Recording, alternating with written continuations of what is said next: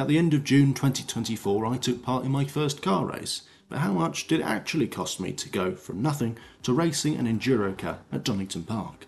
This video includes all the costs such as the drive, test day, travel, fuel and food, etc. Like every person that's raced, my journey started by getting a race licence.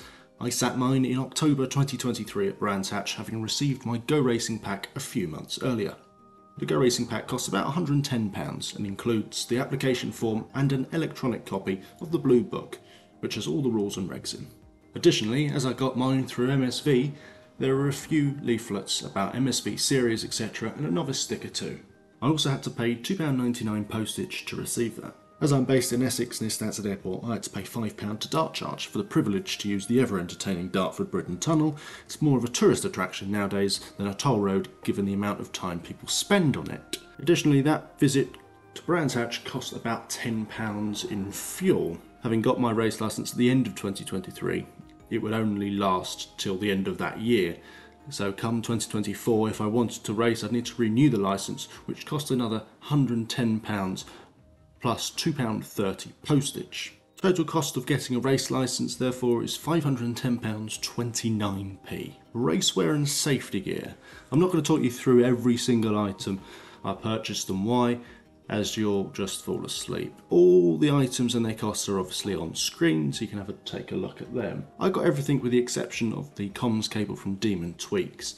The comms cable, which I was advised by the team I needed to connect my chosen helmet with the in-car radio system, came from a company called Race Car Radios. You can probably get everything a little bit cheaper by cutting out a few of the items that aren't necessarily required, like the fire-resistant socks, etc. But I think it's better to have them just in case the worst happens. I also was very limited on time when I ordered all these bits due to delivery times, etc. So I went with the items that were in stock ready for dispatch. For the cost of £1,953.94p including VAT and shipping, you too can look like this plum on the left. The team I went with for my debut offered me a track day on the Wednesday before the race, which was on the Sunday. This too was at Donington Park on the national circuit. At the time of the sign up I was told I'd get between an hour and an hour and a half in the car over the course of the track day. I'd have to be at the circuit however about 7 AM for sign on, etc. and after helping pack everything away at the end of the day, we left around 6 PM. I had a 2-hour drive each way, so it was a long old day, and it's much cheaper to do it in one day rather than booking a hotel for a night or two. Team charged £350 for the drive for that day. Fuel to get there and back cost about £50, with food, drinks and snacks, etc. costing about £20 as well. So total cost for that track day was £420. I worked out that I got around 70 minutes on track, which is obviously nearer the lower end of what the team said I would get. This meant that each minute on track effectively cost me £6. Obviously I didn't need to do the track day, but I thought it would really help, and it did, in of not only learning the car but the track, but also getting to know the team and the teammates that would be in the car, and also the sister car as well. Race day, the more interesting bit I guess. All my race related stuff was on the Sunday, but as I got a weekend ticket from the team as part of my entry fee, I went up to Donington on the Saturday with 3 mates of mine to watch some of the track action. This allowed me to do the driver weigh-in on the Saturday afternoon rather than rushing about on the already busy Sunday.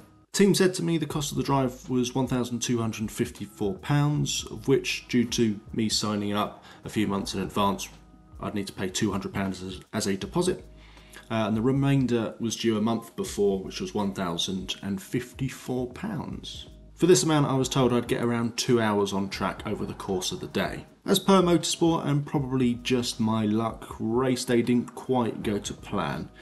Just about everything minor that could go wrong did. In fact, the car didn't even finish the race. Qualifying, I went out first as the rookie in my car of 3 drivers. This was just to warm the car up and get the new tyres to come in. I should have had around 15 minutes during this session, but I actually only got about 10 minutes as the car received a mechanical warning flag on like lap 3 or 4 when I was going round, so I had to pit early. Unfortunately, this was due to when refueling the car before the qualifying session, the team didn't put the fuel filler cap back in properly, so every time I went round a right-hand corner, fuel started dribbling out the left-hand side of the car. At least it was an easy fix, I suppose, and obviously I didn't end up going and playing in the gravel, so that's always a positive. Come the race, we had a few issues before I got in the car, like the radio wasn't working for the first driver, first pit stop didn't count towards the 3 required stops due to a misunderstanding of the regulations. Another one of the drivers had a minor collision and a spin down the Craner curves, which is a bit scary for them. And then we got stuck in the pit lane exit during a safety car period, etc, etc. Nothing really went to plan. When I jumped in, I didn't have any radio communication in either direction with the team, which they somehow only realised about 70 minutes into my stint by showing me a board that said they don't have any communication with me. I should have had around an hour and 45 minutes on track. However, after having a drive-through and 2 stops in the pits, my stint was over, having only had around an hour and 28 minutes by my calculation. Oh well, I suppose that's motorsport. Sometimes it's just disappointing. There are obviously positives to take away from the day. We were on podium pace for sure. It just wasn't our day.